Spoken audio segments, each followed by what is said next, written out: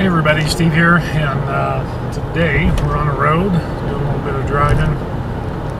And usually on the HeckGo channel I don't really do driving videos that often, but I figured I wanted to talk about some things. We have to understand as believers our actions have consequences. And so that's why we see so many things in God's Word where you're going to reap what you sow. We see Yeshua talking about, that you'll know a person by their fruits, so good fruit or bad fruit. And that's in particular when we look at false teachers and false prophets. A lot of people don't understand that, let's say you have a tree, let's say you have an apple tree that's diseased. And some of its fruit can be good, and some of it can be really bad. So I think people tend to forget. They'll look at the good things that are going on, and it's just like a person who breaks the law. Let's say they ran a stoplight, and they're given a ticket, and they got to go to court, and they go before the judge, and they say, well, look at all these good things I did. And the judge is going to say, well, wait a second. You're not here for the good things that you did in your life. You're here for the law that you broke. And we have to understand that when we break those laws or those rules, those instructions, there's going to be consequences. When we look at our lives as being Christians, it was actually a derogatory term for believers who followed Yeshua the Christ, the Messiah. It was meant as an insult, because these people followed Yeshua, and their actions, their studying of God and His Word, and their relationship with the Messiah was reflected in their lives. And that just as Yeshua didn't engage in the sin and the lustful pleasures of the world, so too these believers followed that example out of the conviction of their heart that God placed on them via His Word that lasts forever. Yeshua said, me and my words will last forever, and that's the way it's going to be. But it's interesting, in today's Christianity, the majority of people who claim to be Christians, they have to make that claim. In other words, you rarely have people that will ask people and say, well, hey, you're different than anybody else, than everybody else. You don't do the same things. What's different about you? You're a good person. Your family's well behaved. You don't seem to, whatever the case may be. It is very rare that today's American Christians or Americanized Christianity, that people will come up and ask them, what's different about you? And usually people ask that question because they see the fruit of your life. And that might be a little convicting to somebody, because if you claim to be a Christian, you have to tell people that you're a Christian, and it's kind of like a surprise to the people around you. That might be something you might want to look at in your life. Now, I'm not saying, actually what I'm saying is been there, done that. So when we look at our lives in regards to God and His Word, we most importantly have to apply it to our own lives. God has to place that conviction upon our heart. Otherwise, we end up just following a list of rules, trying to please God, but our hearts are far from Him, kind of like the Pharisees. But it's interesting that Yeshua told the Pharisees, or He told His disciples, He said, follow what they preach, but just don't do what they do, because they were hypocrites. They were hypocrites against God and His Word.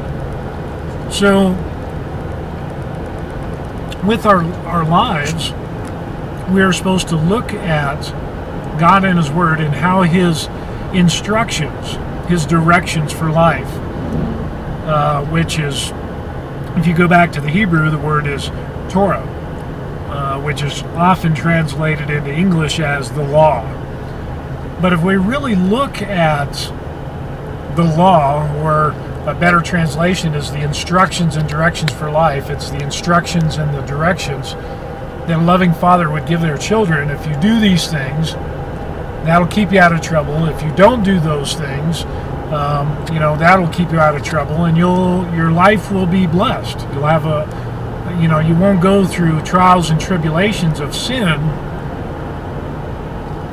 if you stay clean, if you are holy as God is holy. And then a lot of people don't understand, well, how can you be holy? The word holy means set apart. A lot of Christians believe this, or they know this, but they don't understand what holy is. Holy is set apart.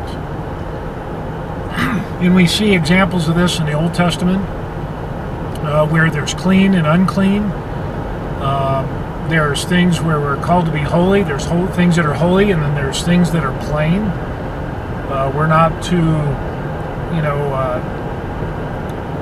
come against God's things that He has called holy. And if He's holy and He calls us to be holy, then as we conform ourselves with His Word, you've heard that scripture, with the washing of His Word, and to renew our minds with the washing of His Word, to go over His Word day and night, and to become more like Him, because He is in us and we're in Him, that the more of our lives, our flesh that we lay down, the more we become like Him. The more we lay down the flesh and the sinful desires of the world, and the more observant we become to God and His Word, due to the conviction that He placed on our hearts, that brings us to a point in our walk, as we walk in the Lord, it's a sanctification process.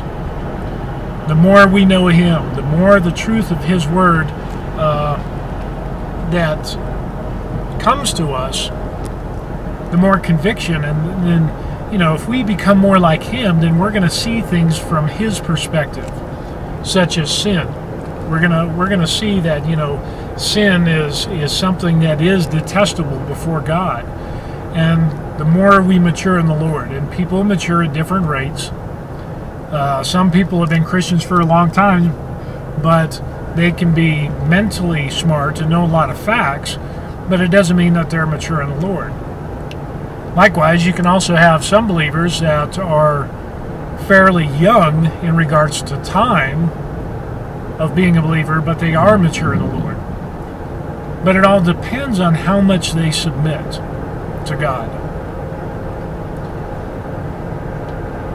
When we look, during this week's readings of the Old Testament, we come across Leviticus 13, and we see, 14 and 15. We see these rules and these instructions that God gave the Israelites. And it was like it seems like some of the most boring stuff you've ever heard. Dealing with a skin disease, if it looks like this, if it has a white hair in it, if it's spreading, if it's that, go to the priest, and then if it's still there, you're going to be kind of isolated, stay away from everybody, and then you got to come back in 7 days, and it goes on and on and on.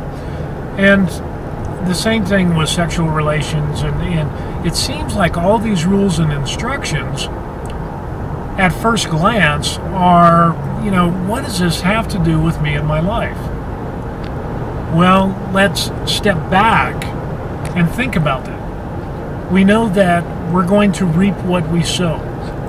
And so if I stick my finger in a light socket, I'm going to get burned. I'm going to get electrocuted. It's going to be a bad thing.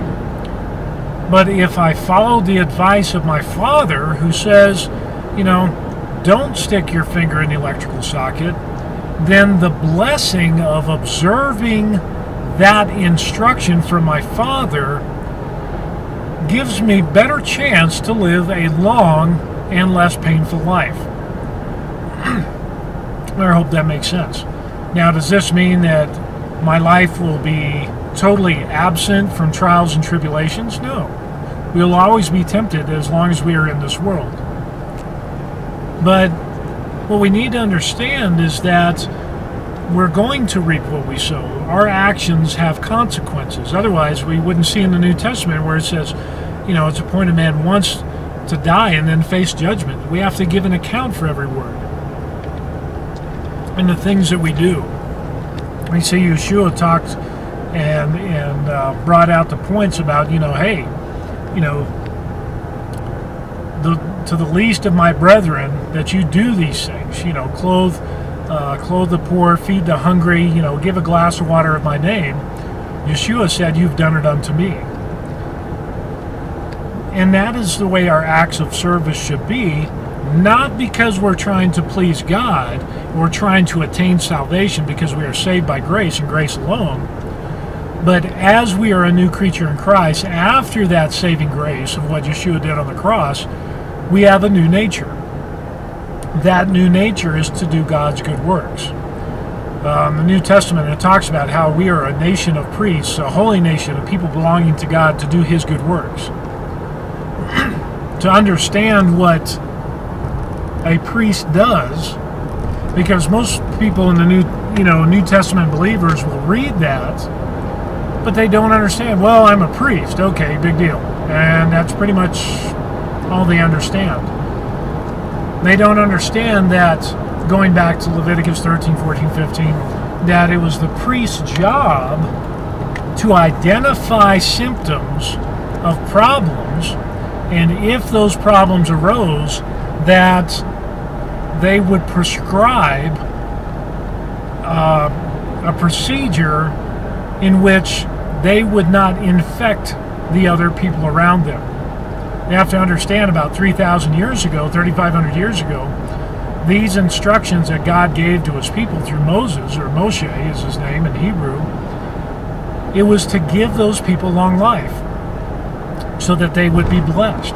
Now, you can imagine about 150 years, in just a short amount of time here in the United States, they would bleed people because they thought that disease and infection, and the reason a person was sick is because their blood was bad. So they would drain the blood of an individual, which would reduce the amount of white blood cells, which would weaken the physical body, and it wouldn't be able to heal itself. They were doing the exact opposite of what God instituted in His Word, over 3,000 years ago. Don't cut yourself. Don't bleed yourself. Don't make marks for, because the enemy comes to steal, kill, and destroy. Imagine that. But part of the job of the priest was that they were supposed to identify symptoms, physical symptoms, and to prescribe procedures in which to overcome that sickness or ailment so it wouldn't affect other people. Isn't it interesting that as New Testament believers, or believers of an everlasting covenant, the new and renewed covenant of Yeshua, which is just going deeper into God's old covenants of not to sin, to be holy and set apart, that besides keeping ourselves healthy physically and by what we eat, that we also have to be careful with what we eat or put into our minds, what we listen to, what we see, what we meditate on, what we draw into our hearts and minds, because that will have an effect. There is a cause and effect, always. You can't get away from the laws that God instituted and how things work. Whatever you ingest in your body, it's going to have an effect on that body. Same thing in the spirit. Whatever you inject into your mind and your heart is going to have an effect on your life. So as New Testament believers, when we are called to be a nation of priests, holy people, that means we are supposed to be set apart from the sin of this world.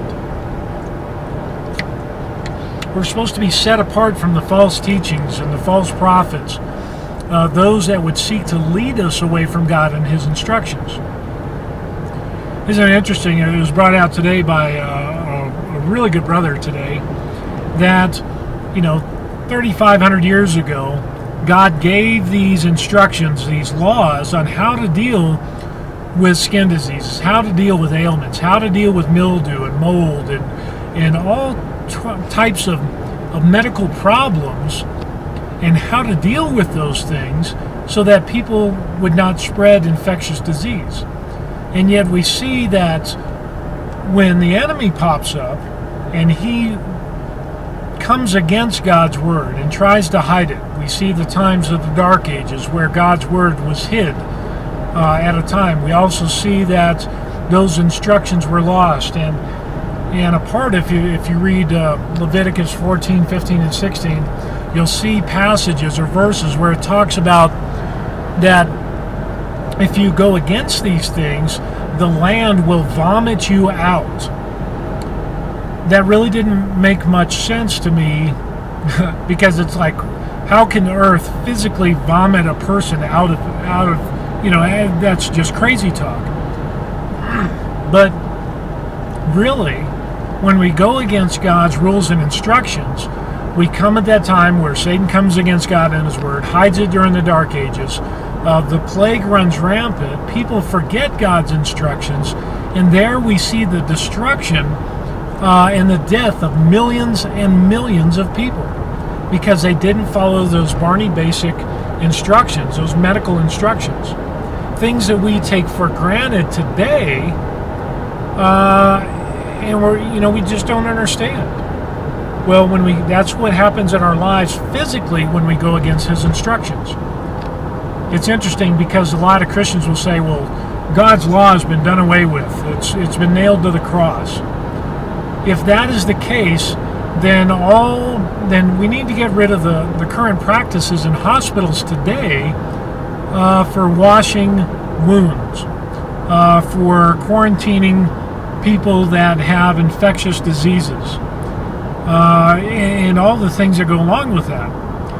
That means we would have to do away with prudent and proper medical care that keeps us alive and has been found to keep people alive and keep them having a longer life.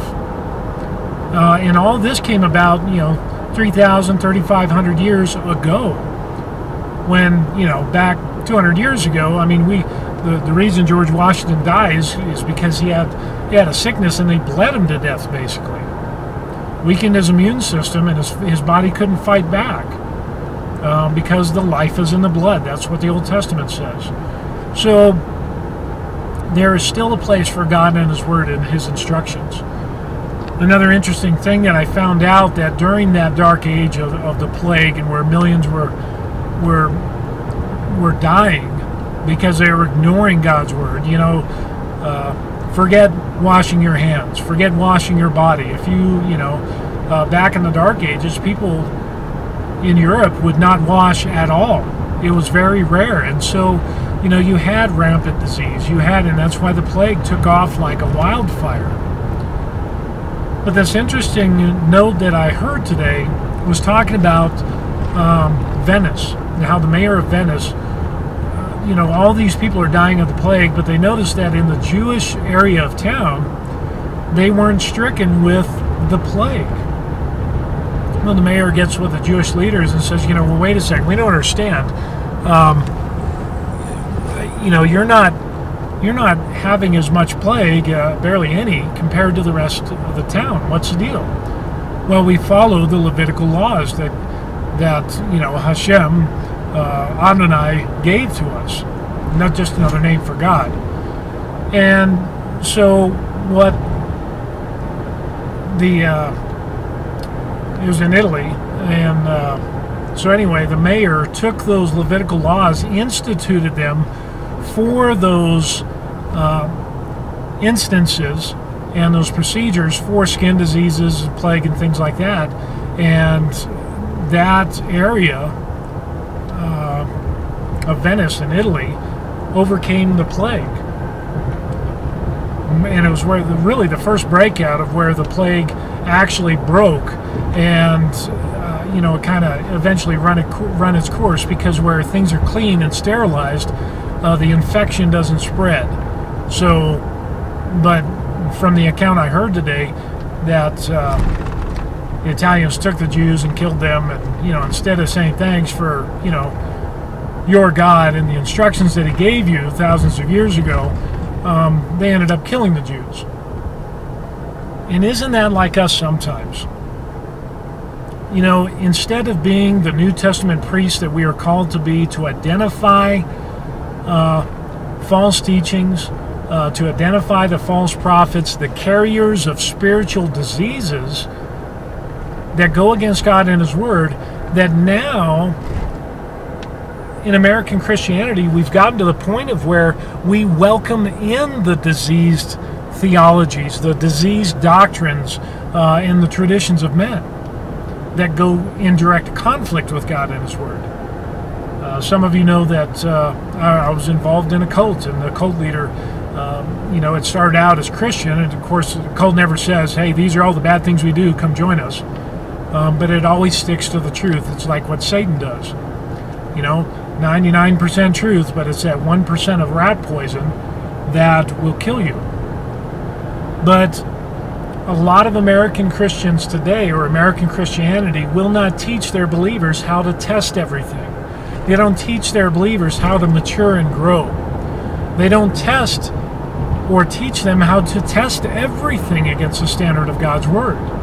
And that standard is present throughout the Old Testament and the New Testament. So, today what I learned was just more confirmation that what God told His children, those instructions and teachings that He gave them thousands of years ago, do indeed, if you observe them, lead to blessing and long life.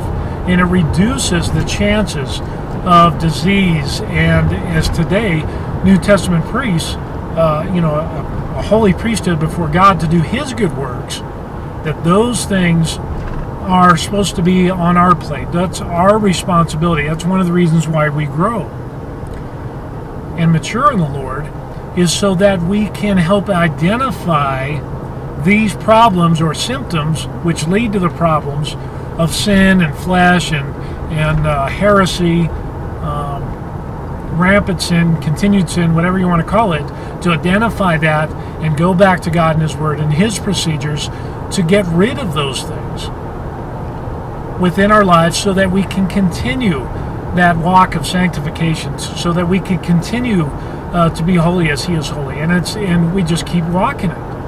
It's a journey that will last the rest of our lives. And as we mature in the Lord, then we are also to make disciples, to go into all the world and make disciples. So, as we are saved by grace and we're made a new creature in Christ, we're made a new person. Scripture talks about how we're His sons and daughters. And with that comes responsibility to help out those around us. Just as the life of Yeshua, God sent His only begotten Son, that whoever should believe in Him should not perish but have everlasting life. And that our lives are to be an example and follow after the life of Yeshua. Really, it comes down to that. It's the simplicity of following those instructions once you've been saved by faith.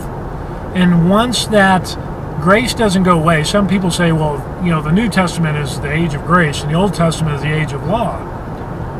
Well, that's not the case. If you look in the Old Testament, you'll also see that people received grace from God. Moshe received grace from God. So grace was not an alien word to the people of the Old Testament, because God gave them grace as well.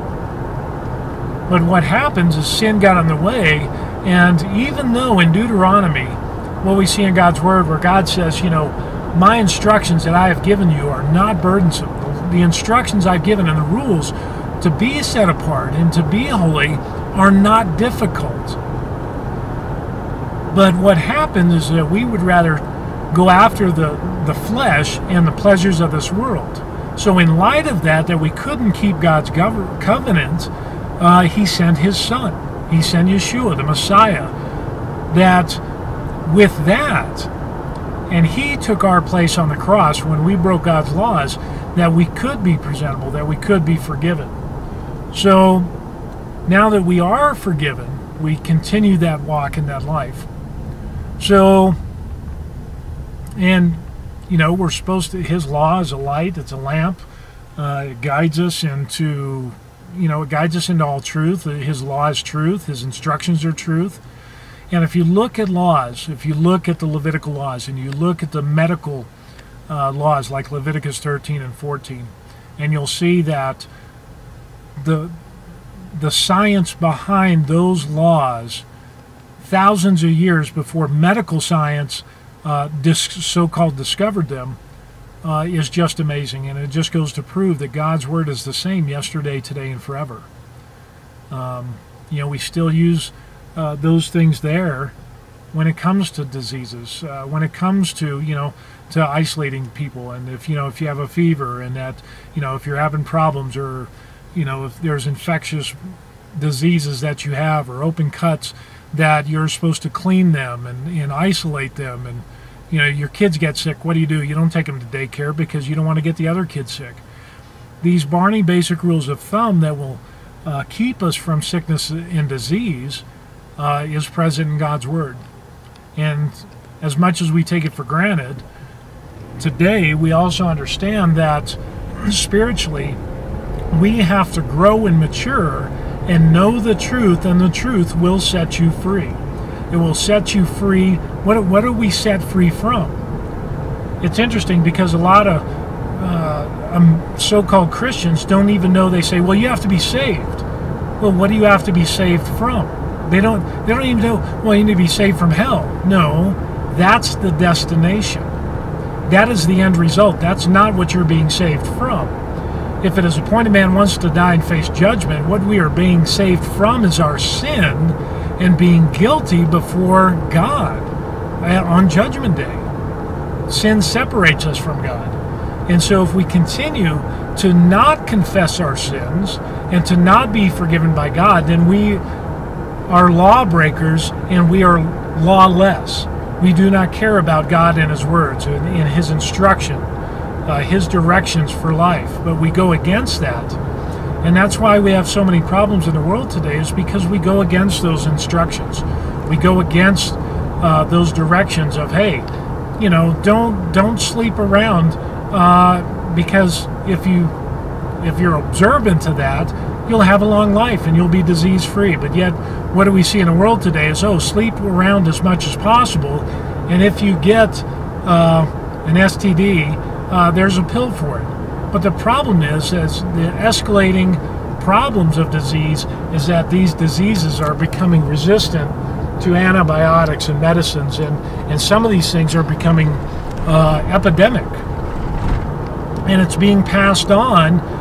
We see that you're going to reap what you sow, and we're seeing now in the world more than ever, we're seeing mothers that are giving birth to children and passing on diseases to their children because they weren't observant to those simple instructions that God gave.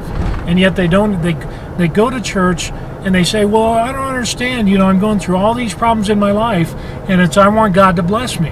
I want that long life. I don't understand why I have this disease or that disease, or why my life is a wreck. It's because you're going against God's Word. So think about that. If there is not fruit in your life that can be recognized as being holy and set apart, take the time to really look at your life. Examine yourself to see if you're in the faith. And I'm not telling you to do anything that I need to do as well. But once you understand that, it took a long time for me to get to that point, because I was led astray. But if you stick to God and His Word, His in-context Word, then you won't have to worry about it. Stay in Him, His Word, and you'll be amazed at the blessings that you'll receive. Doesn't mean that you're going to get a house and a Rolex watch or a Rolls Royce, but the relationship that you have with Him and observing His words and His directions will be like the instructions of a loving parent, a loving father who wants the best for you. It doesn't mean that everybody's going to be a millionaire, but the thing is passing on those instructions to help you in your life. So, well, anyway, that's it. I'm into town, and it's something to think about. If God's law has been done away with, then we need to get rid of the majority of the medical practices that we have for sanitation and diseases, and just do away with it. And you think about it, if we go against, going back to that scripture, I was going to tie that in there, going against his laws, his rules, his directions, his instructions for life, the land will vomit you out. And because the land will be ridden with disease like it was during the plague, people will ignore God and his word, and it'll come to a time that instead of acknowledging God and repenting and going back to him, that there'll be those that will end up thumbing their nose at God and saying, hey, we're going to do this on our own. We're going to recover, and we don't need God. We're going to make a pill to take care of those things and to cover up our immoral behavior. We don't have to worry about being guilty because there's a pill for that. And yet at this time, we can truly see where the morals of this country have gotten to the point of where we are no longer a nation that is set apart, that is no longer great. It is now a nation that is dying, that is being plagued and infected by false teachings, by communist manifestos, by social doctrines of redistribution of wealth. Go ahead and sleep as much as you can with anybody, it doesn't matter. That's not the way it's supposed to be. So anyway, I'm getting into town, and I think you understand how the land can vomit you out. So take care, God bless, and we'll see you on the next video. Think not I am come to destroy the law or the prophets. I am not come to destroy, but to fulfill. For verily I say unto you, till heaven and earth pass, one jot or one tittle shall in no wise pass from the law, till all be fulfilled. Yeshua. Reference Matthew 5:17 and 18. Seeing it is one God, which shall justify the circumcision by faith, and the uncircumcision through faith, do we then make void the law through faith? God forbid. Yea, we establish the law. Romans 3:30 and 31.